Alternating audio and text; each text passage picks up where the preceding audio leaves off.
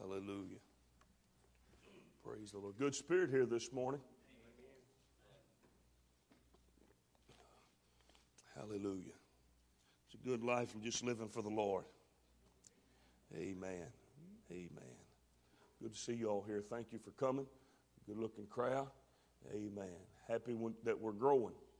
Amen. And happy that we're having less and less absentees now every week. We appreciate that very much. I believe it's essential in this last day. If we're going to make it, we need the church.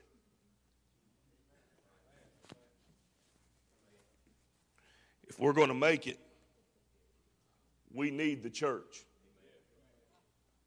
Hallelujah.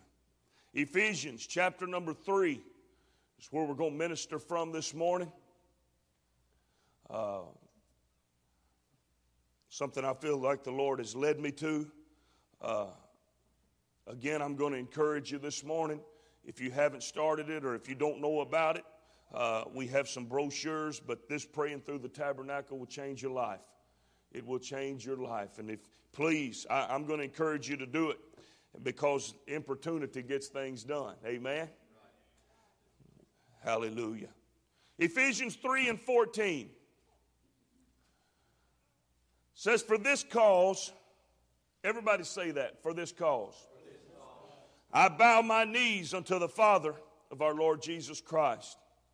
For this cause, Paul says it twice in this particular book. Verse 1 of this chapter and verse number 14 of this chapter. He says, for this cause. And I would know that you're about to ask and thinking in your mind, for what cause?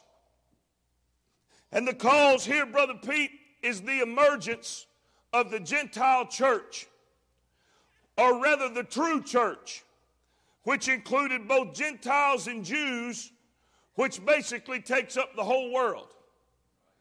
The plan is, the focus of this lesson, the plan is to remind the Gentiles and let the Jews know that God has one church.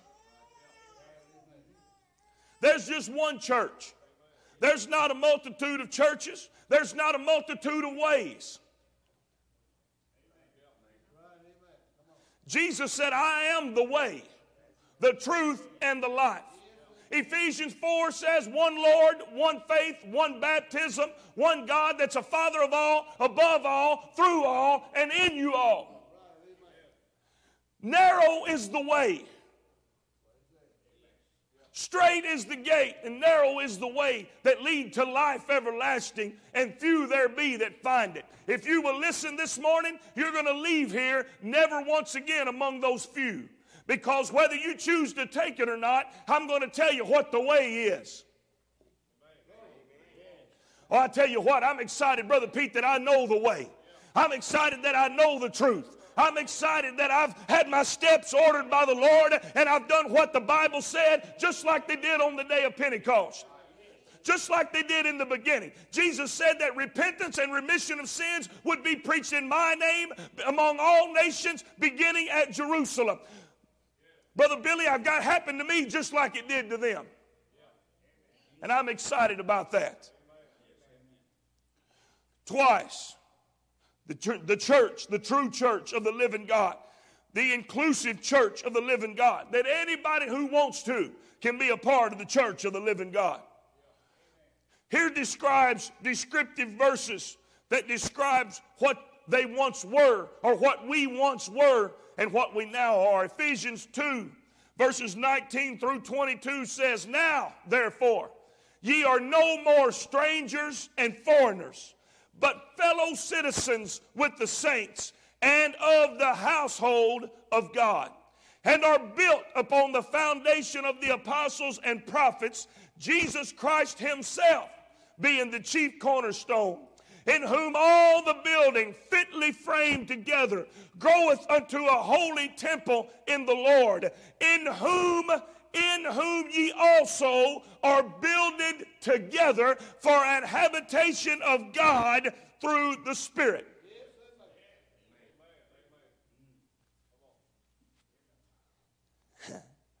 No more strangers and foreigners. Brother Robbie, that's what we were. Strangers and foreigners. That word strangers means foreign or alien.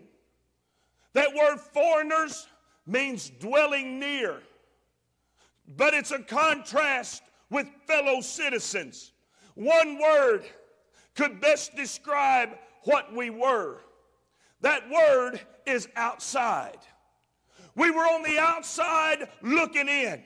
As many folks under the sound of my voice are today, let me tell you something. I don't care where you are. There is nothing in this world that compares to being filled with the baptism of the Holy Ghost. There is nothing in this world that can compare to the joy that you feel when the Holy Ghost is flowing through you, when it's springing up as a well inside of you. There's nothing better in the whole world than having God inside of you. I thank God that this more than me just believing or me more than just making a good confession or shaking somebody's hand, but the God of all glory has taken up residence inside of my soul.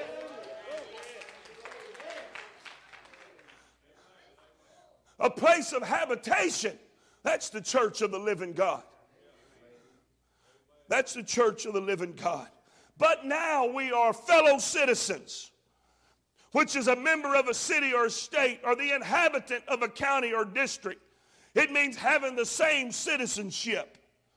We are of the household, which is of or belonging to a house, of persons or of one's household or kindred. In this instance, it is referring to the company of the redeemed, of those that belong to the family of God. There's only one way. There's two ways. There's two ways to belong to a family. One's to be born into it. Second's to be adopted into it, which we're adopted into it, Brother Rice. But the Gentiles were first adopted, and everyone that's been brought into the church thereafter has been born into it. I'm glad I can say I'm a part of the family of the living God. I say it with no arrogance or with no elite attitude or with my nose up in the air, because I know where I was and I know where I could have been. But I know where I've been since I've been born into the family of the living God. There's not been one day in my life, whether I'm on the mountain or I'm in the valley, whether I'm right with God or whether I'm not one day that my life has not been different since I was filled with the baptism of the Holy Ghost. He changes lives. And we are built upon the foundation of the apostles and prophets. The apostles speaks of the New Testament. The prophets speaks of the Old Testament. We are built upon that foundation because the New Testament apostles experienced what the Old Testament prophets prophesied of. Hebrews 11 said that they searched for a city which had foundations, whose builder and maker was God. And these all died in faith, having received not the promise, but God having provided some better thing for us, that they without us should not be made perfect or complete. We are built upon the foundation of the apostles and prophets. Jesus Christ himself being the chief cornerstone or benchmark. If you're going to be saved, it's going to be because you have measured your life off the life of Jesus Christ. The stone which the builders rejected has become the head of the corner, the chief cornerstone. Jesus Christ himself is the measuring stick by which we measure our lives. And without the power of the Holy Ghost, we won't measure up. It takes the power of the Holy Ghost to help bring us into line with what Jesus desired for our lives. I'm glad to say I'm in that church. I'm thankful that I'm in that church that's built upon the rock, built upon a firm, solid foundation. The apostles and prophets, and Jesus is the cornerstone. In Jesus Christ, all the building fitly framed together groweth Everybody say, I'm growing. Unto a holy temple unto the Lord, in whom we are also built together. Everybody say together. For an habitation of God through the Spirit. Not a pretty edifice. Not so that he can stand up there on his throne in heaven and say, look at the beautiful church I've built. Look at the beautiful people I've got. But Brother Pete, it's a place of habitation. That's what we've got to realize about the church. It's not something that the Lord sets up on a shelf somewhere and admires as a beautiful trophy, but he built it as a place of habitation. That means he's going to live there. It's not where we pick him up on Sundays. Sometimes we drop him off at the babysitter on Sunday afternoon and pick him up again Sunday night. And then those of us that are faithful to the house of God pick him up again on Wednesday night.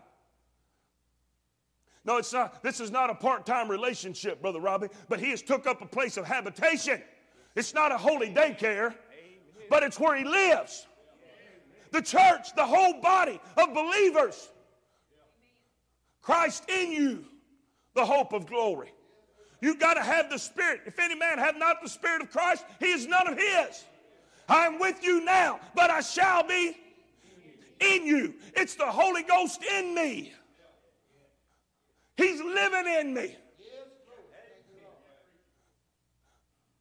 That's why we've got to go from just showing up and getting a few tingles. If you think you're coming and getting a fix and getting your feel-good massage, holy massage in the Holy Ghost, you've lost your mind.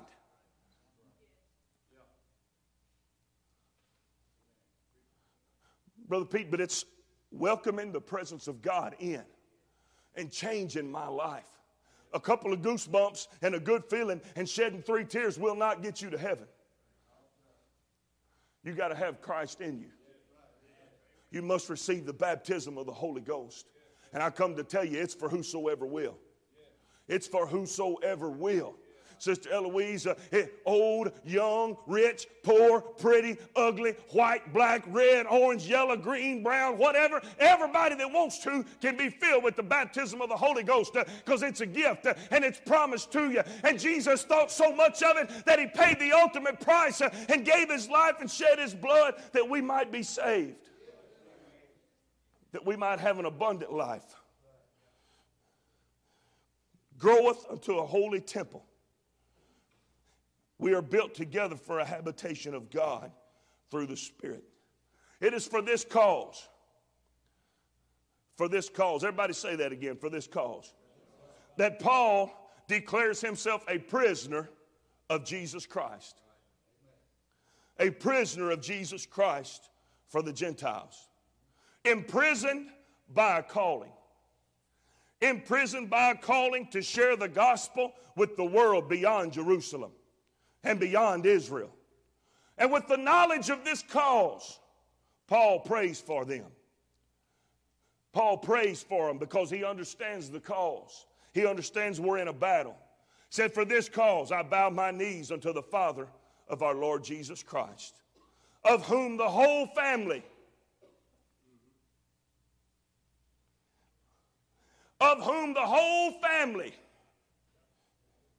in heaven and earth is named. The whole family. One Father. Malachi 3:10 says you don't have to go there. Hath we not one Father? Hath not one God created each of us, all of us? One Father. One household. One family. And one name. And one name. John 5:43 says, I'm come in my Father's name. Matthew 1:21 says, you bring forth the Son and call his name Jesus. John 14:26 says, but the Comforter, which is the Holy Ghost, whom the Father will send in my name. The Holy Ghost, the name of that represents the Holy Ghost is Jesus. And Acts 4:12 says, neither is there salvation in any other, for there's no other name under heaven, given among men, whereby we must be saved. It's the name of Jesus. The name of Jesus. He has highly exalted him and given him a name that's above every name. There's one name, and the whole family in heaven and earth is named by that name. Ephesians 3:16.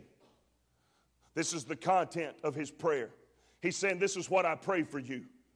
That he would grant you, according to the riches of his glory.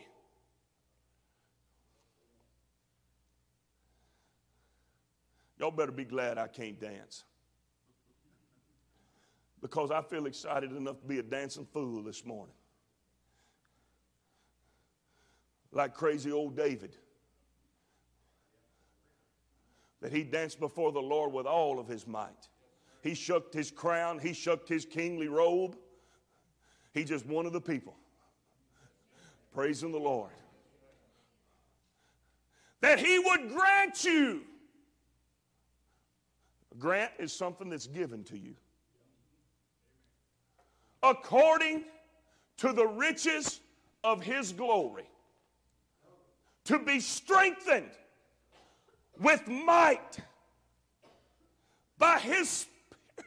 Help me. By his Spirit in the inner man. The gift that comes from the riches of his glory. So what does that mean to me? What that means to us is the Bible says, for all have sinned and come short of the glory of God. Now on two occasions in this passage, Paul refers to the enlightenment of the riches of his glory in chapter 1 and verse 18. And now that the riches of his glory would allow the inner man to be strengthened with might by his Spirit. So what does that mean? I'm glad you asked. Romans chapter 6 and verse 17, let's remember what that says. But God be thanked that ye were, everybody says were. That means used to be. The servants of sin. But ye have obeyed. Oh no, I knew we'd have to get there pretty soon. You have obeyed from the heart.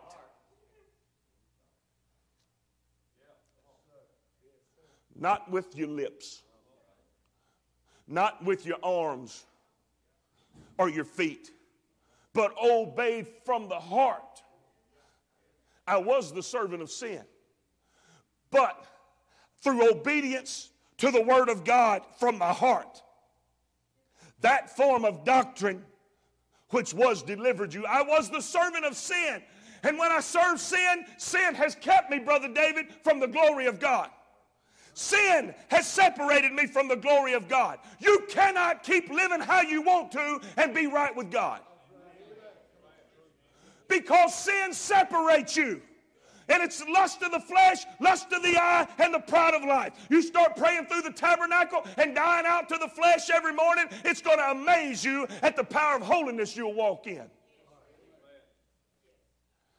Because we climb on that altar, which is not a place to play tiddlywinks and jacks. But Brother Terry, it's a place of slaughter, where I crucify this flesh with its affections and its lust. Well, I hope y'all packed a lunch. As good as I'm feeling, y'all might be here a while today. You were the servant of sin, but obedience, God have mercy, obedience from the heart, that form of doctrine which was delivered you. You were the servant of sin until you obeyed from the heart the doctrine which was delivered unto you. So you might ask the question, what's the doctrine that Paul preached? I thought you would ask that, and it just so happens I've got the answer for you. 1 Corinthians chapter 15, verse 1 through 4. Moreover, brethren, I declare unto you the gospel. Oh, y'all better hold on to your seats because I'm about to have a fit. Oh, God, have mercy. The gospel. Brother Dole, it's the good news. I've got good news.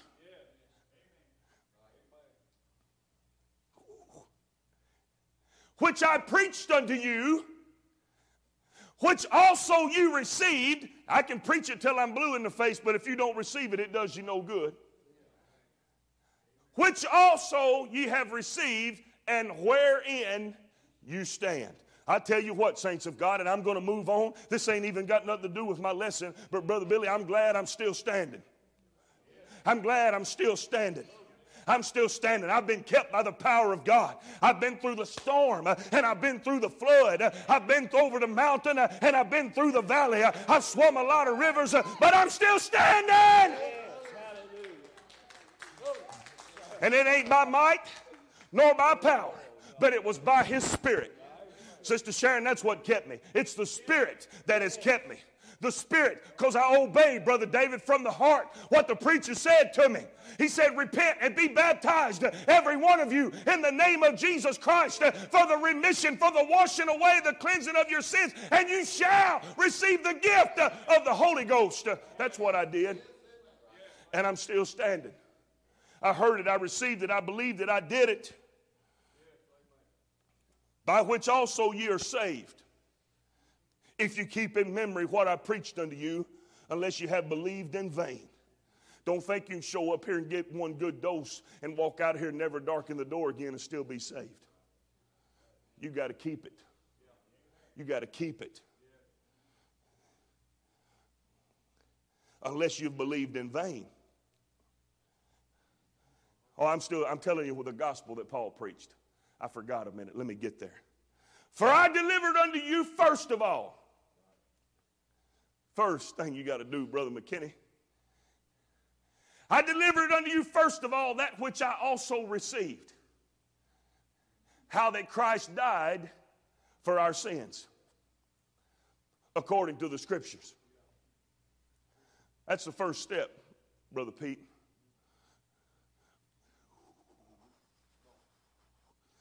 That's not the gospel. He said, first of all,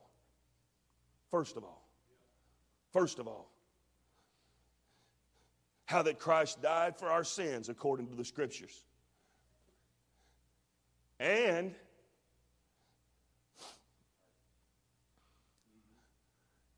that He was buried.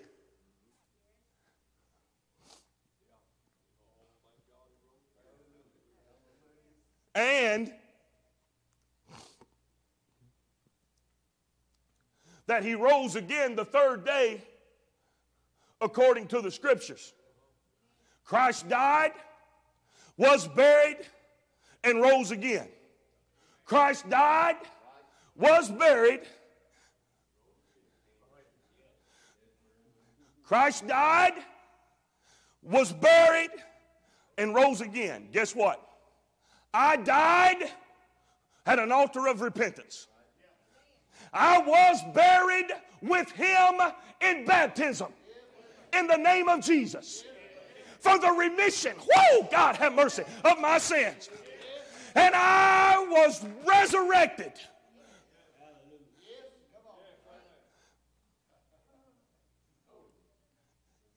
Christ died, I died. Was buried, I was buried.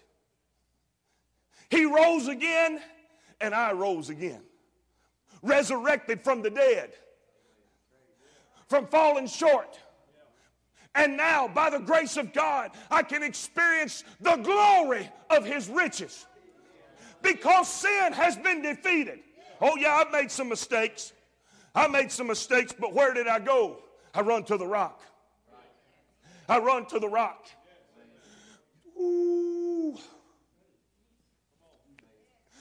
David said, lead me to the rock.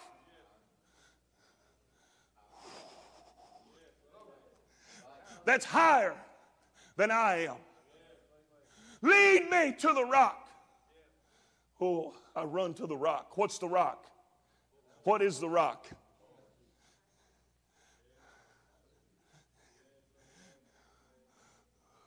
It ain't something you learn from flesh and blood.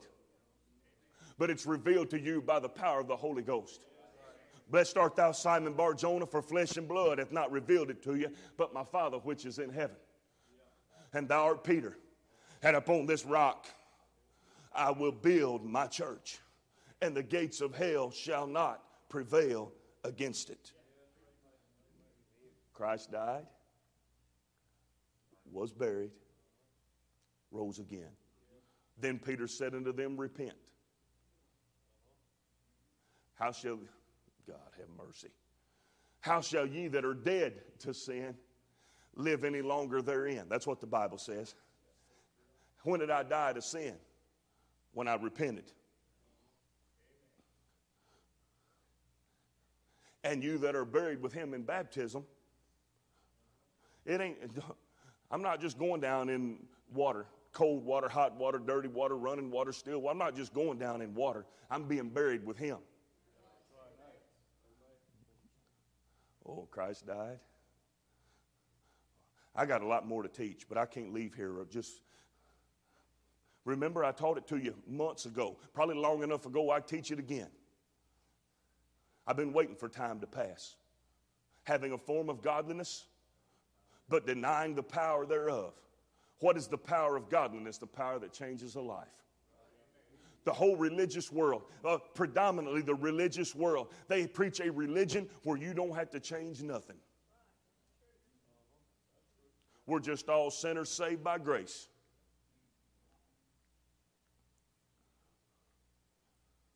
I don't know about you, but I've sinned since I received the Holy Ghost.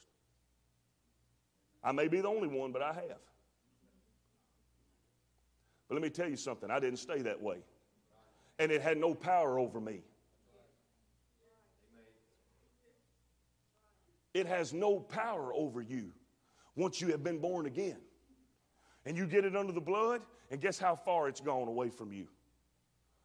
As far as the east is from the west, so far hath he removed our sins from us. That's the gospel that Paul preached. Christ died, was buried, and rose again. He didn't stay dead. He didn't stay buried, but he rose again.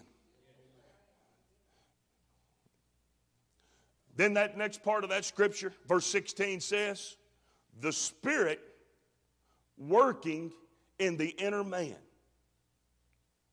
Now think about that. I received the Holy Ghost. Pow! Greatest thing I've ever felt in my life. I spoke in other tongues as the Spirit filled me up to overflowing. And I've done it again and again and again and again and again and again. Matter of fact, I plan on doing it more and more and more and more the closer I draw to God. Brother Rice, the Bible does say, building you up yourselves on your most holy faith, praying in the Holy Ghost.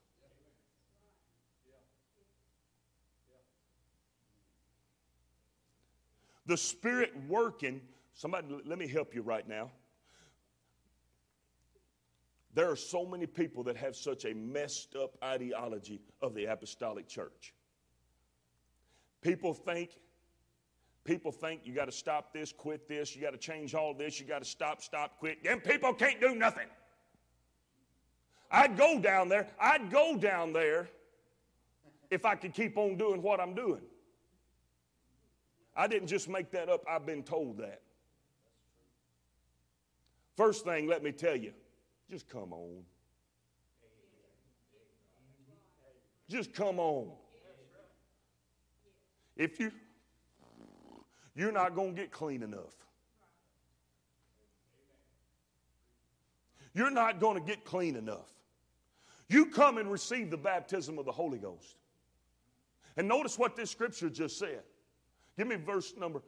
To be strengthened with might by his Spirit in the inner man.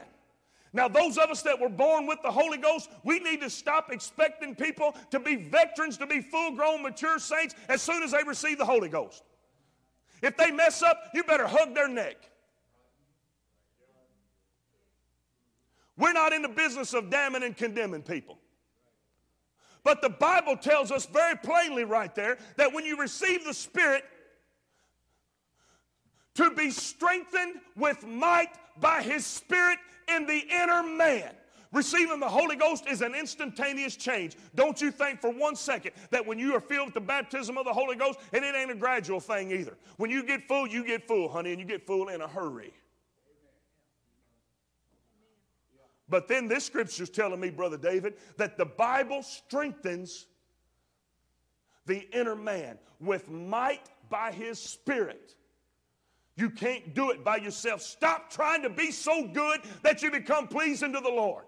Let me tell you something else, saints of God. Stop trying to pray so much, fast so much, and read your Bible so much that the Lord finally says, well, you've done enough now.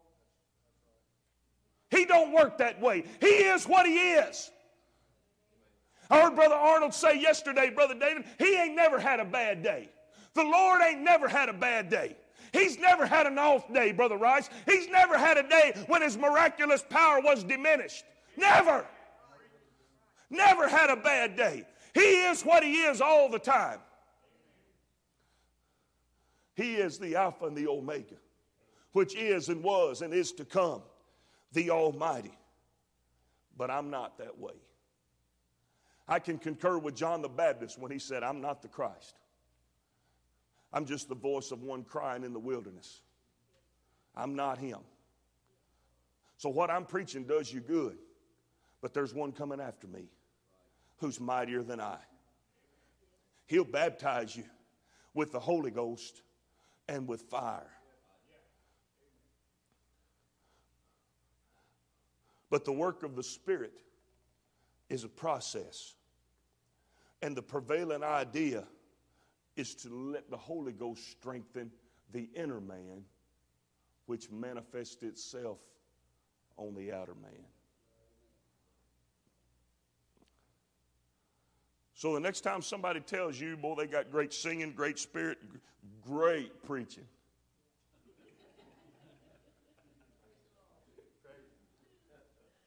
beautiful church, friendly people, but I just can't go there because of this. You look at them as nice as you possibly can with a big smile and say, baloney. That's right. Baloney. You can't do it with your sleeves hanging off the end of your arms, your skirt tail dragging the ground, your hair piled on top of your head till it's bumping the lights. You can't do it. Because it will never be by might. It'll never be by power. That word might and that word power refer to our abilities. But it'll always be by the Spirit strengthening. There's enough Holy Ghost in this place to fill everybody and refill everybody 10 times over. The Holy Ghost is in this place. The work of the Spirit. Once we're filled with His Spirit, then He begins the operation of molding us and shaping us in His image. For when the time comes, the Bible says, when you ought to be teachers, then you got to be taught again. There are many of us that we'll never think, oh, I'm no good, I'm bad. Come on, y'all know what I'm talking about. I can't. Somebody told me here a while back, I've been told this several times, I just can't praise like I want to because I feel too much guilt. So what's praising God got to do with you anyway? Huh? Brother Billy, you know for certain when I'm clapping my hands and lifting my hands, I got on a white shirt today. It won't be that way long. But I wear them colored shirts and I sweat from my elbows down to my belt line. Brother Kendall, I ain't showing off for nobody. I sure enough ain't praising the Lord for you all. I praise Him because He's been good to me. I praise Him because He continues to be good to me. Because He saved my old sorry carcass.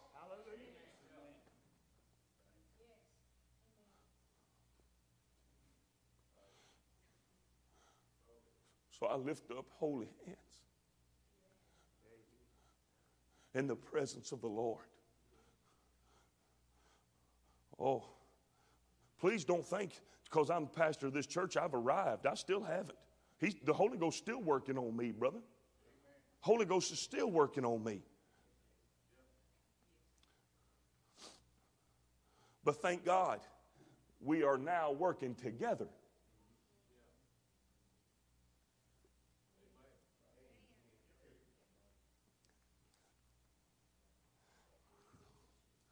We're now on the same page, Brother Pete. He's always, I feel the Holy Ghost in this place right now. He's always been working on me, Brother Rice. But he was just trying to get me to come around to his way of thinking. But now that we're thinking the same way, because, Brother Pete, the Bible tells me that I've got the mind of Christ. Now, Brother David, that we're thinking the same way. And I realize he knows me better than I know myself. This works a whole lot easier. It's a whole lot easier when me and the Lord's on the same page. And I realize we're trying to accomplish the same thing. My view of him is no longer this big bad God standing over top of me that every time I make a mistake, he's marking it down. And after I make enough mistakes, he says, "You're done." Reckon how many people have that view of God? Huh? Like he's keeping a list or something. And then if I pray so much, I can kind of get rid of a couple of bad things. Oh, my goodness gracious. The devil wants us to keep believing that. It ain't got nothing to do with me. Wasn't my idea for him to go to Calvary. But he did. And Brother McKinney did it for me. So that as ornery as I've been, and as dirty and wrinkled and scarred as my garment was, that he could wash me whiter than snow. So don't misunderstand. I believe in holiness. I believe in men looking like men and women looking like women. I'm still going to keep on preaching everything I've always preached. Matter of fact, probably a little tougher. Because if we need anything in this world, we need the church to stand strong. All I need is 2 or 3 amens. It's on like a pot of neck bones. I can't have them no more, but I can preach about them. It's the Holy Ghost strengthening us on the inner man. Let God do his job. Let him be God. That's all we can truly give to him. Paul told the church on Mars Hill, he said, as though he needeth anything. Like we think the Lord needs our little bit of prayer. Like he can't make up his mind if he wants to heal somebody or not. He's waiting to see if we can get up enough people to pray about it, whether it gets done. He just needs us to pray enough so we get close enough to him, get out of the flesh, so when he does work a miracle, we can give him the glory instead of thinking we did something. Because the Lord will do a miraculous thing. People are going to stand before him in the judgment. And, oh my goodness gracious, they're going to stand before him in the last day and start listing off their accomplishments.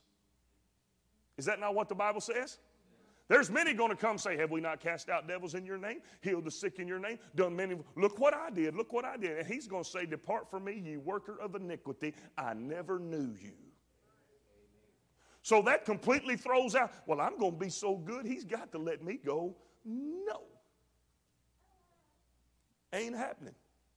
You can't do it. That's why you got to have the Holy Ghost. That's why you got to have the Spirit of Christ within you. Oh, man, it ain't even very late yet. Praise the Lord. That Christ, give me the next verse, brother, 17. That Christ may dwell in your hearts by faith. That habitation, dwell, household, living. Christ may dwell in your hearts by faith. A dwelling place, a place of habitation. Christ in you, the hope of glory. That ye, being rooted and grounded in love. Say, what kind of love? I was hoping you'd ask that too. Love the Lord thy God with all thy heart, with all thy soul, and with all thy mind. And love your neighbor as yourself. And who's your neighbor? Everybody around you. Everybody you meet on the street. The beginning, the roots are love. The foundation is love. The fruit will then be love. Ephesians 3:18. Because I got to get down. I ain't even got to the part I wanted to preach this morning. That you may be able to comprehend. What's that word comprehend mean? Get your mind wrapped around it. Begin to see him as he is. That you may be able to comprehend with all saints. Now here we go. It's his desire that everybody comprehends it. That everybody, there's no elitism in the church anymore. No longer do we lead like this, but we lead with the choo-choo train method. We're all on the same level. There ain't no, as Brother Doug Lewis used to say, big I's and little U's in the kingdom of God. We're all. Such were some of you. Remember that? Paul said, I'm afraid I preach to you and myself become a castaway. We're just people. And preachers are people too. We're just people. We have a soul and we got to do the same thing. Okay? Got to do the same thing. That we may be able to comprehend, wrap our minds around. What is the breadth? That's the width, the length, the depth, the height. To begin to understand, to begin to comprehend the far-reaching coverage of the love of God. To begin to there's just got to be a spark in your mind that you say, you mean the love of God reaches clear? My God in mercy. Think about it. The love of God reaches clear over to where I'm at. Clear down to where I'm at. To the far-reaching understanding, the blanket covering of the love of God. That we may be able to comprehend, may be able to understand it. And if we can begin to comprehend, this is why it's so important. If we can begin to comprehend how much he loves us, then we'll begin to love ourselves. And that is the biggest thing stopping most people from living for God. Is a sense of inadequacy that says, I'll never be able to measure up. Well, guess what? Let me remove all doubt. You never will. We never will. It's not about my ability, I have to understand, Brother Pete. It's about how much he loves me. It's about how much he loves me. Got to begin to understand it, comprehend it. Then the next scripture says, and to know the love of Christ, which passeth knowledge, that you might be filled with all the fullness of God. And I don't mean to get X-rated, it just might be PG-13. Now, don't act like y'all don't know what I'm talking about either. What it means, Brother Pete, is we have got to get past the getting to know you stage with the Lord. Oh, y'all know what I'm talking about. First time you go out with a girl, you know, you're sitting there thinking the whole time, I wonder if she'd get upset if I hold hands with her. And as soon as you pick her up, you're already thinking, wonder what will happen if I smooch her at the door. Wonder if she's going to let me kiss her at the door. Nowadays, of course, she might kiss you when she gets in the car.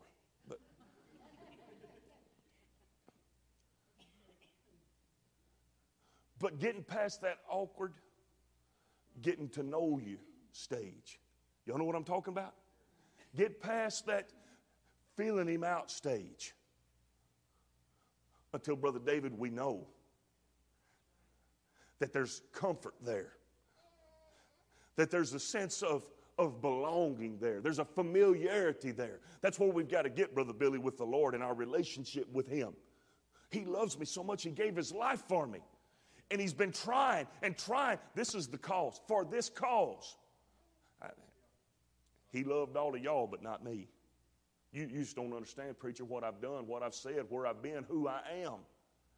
I really like the idea that you're preaching, but it fits everybody but me. I even know some people that won't live for God, but they witness everywhere they go.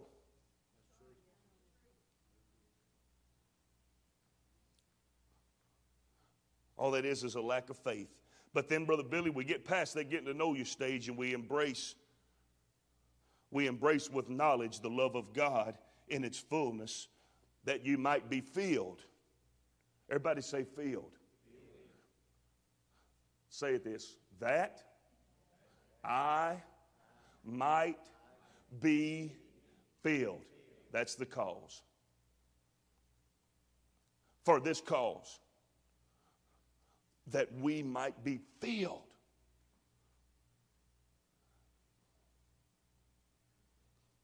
No.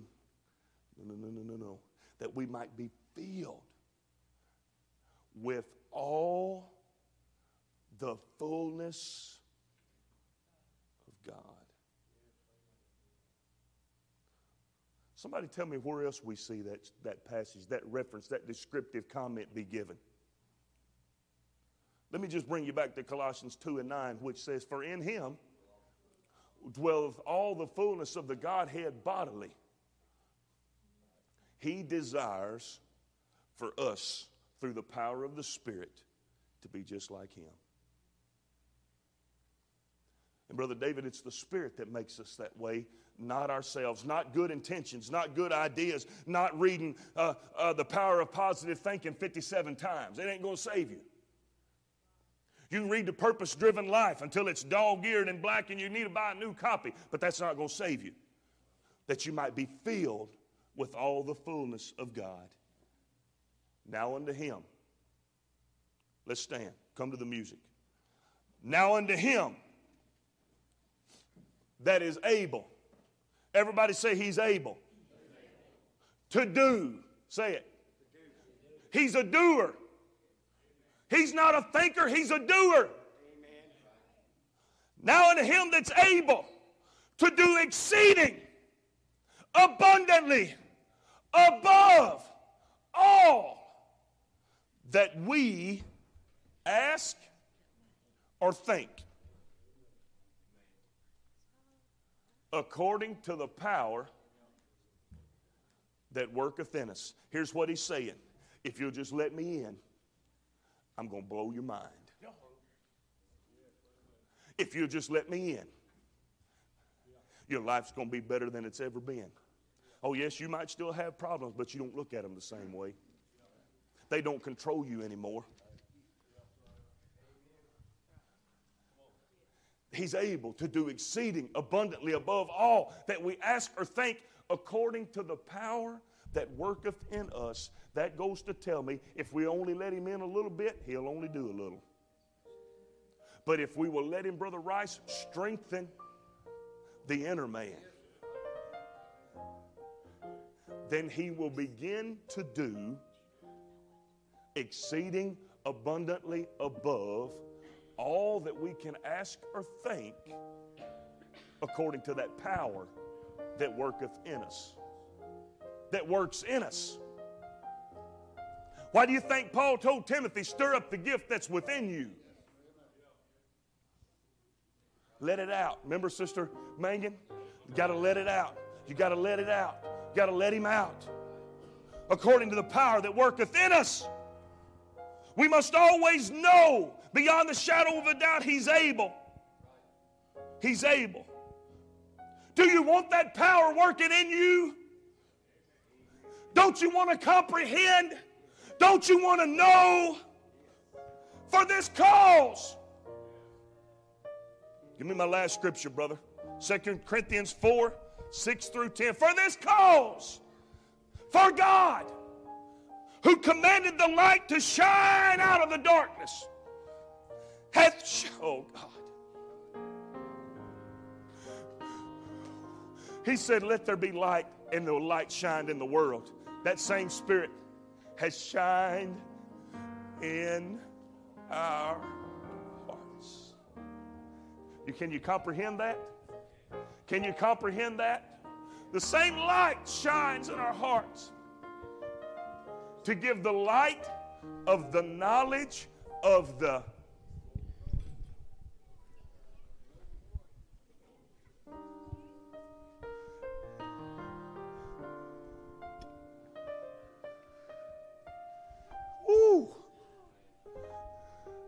in the face of Jesus Christ.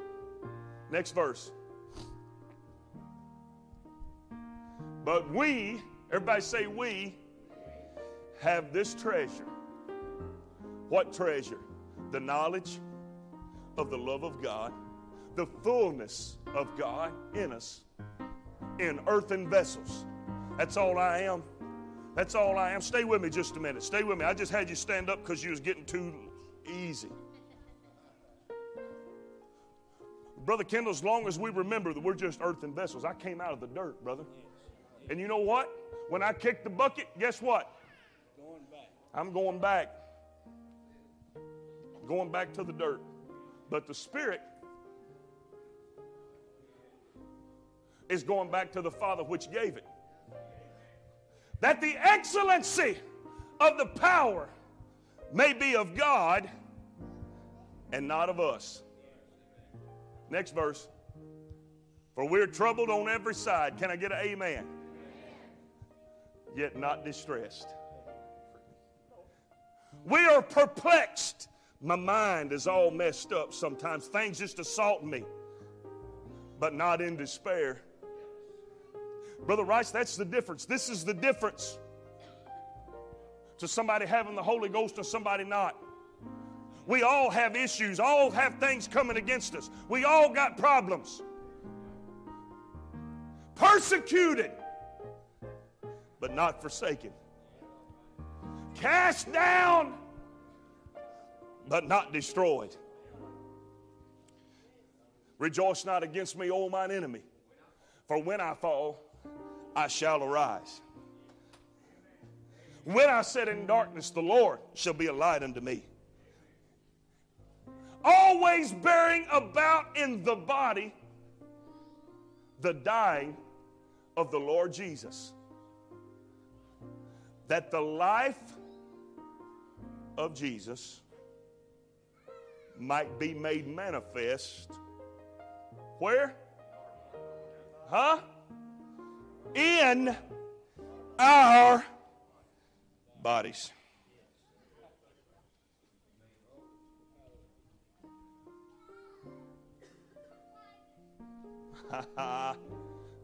That the life also of Jesus might be made manifest. That means I can see.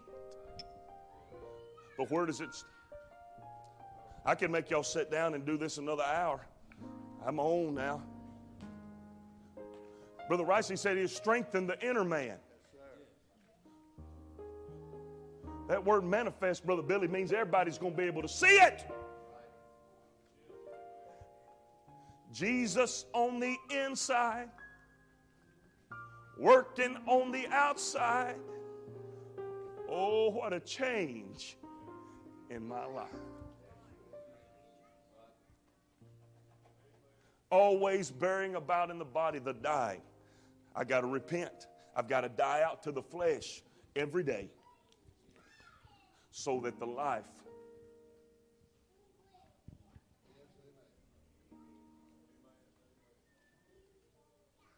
hallelujah. Let's lift our hands up. Let's just lift our hands up. Thank you.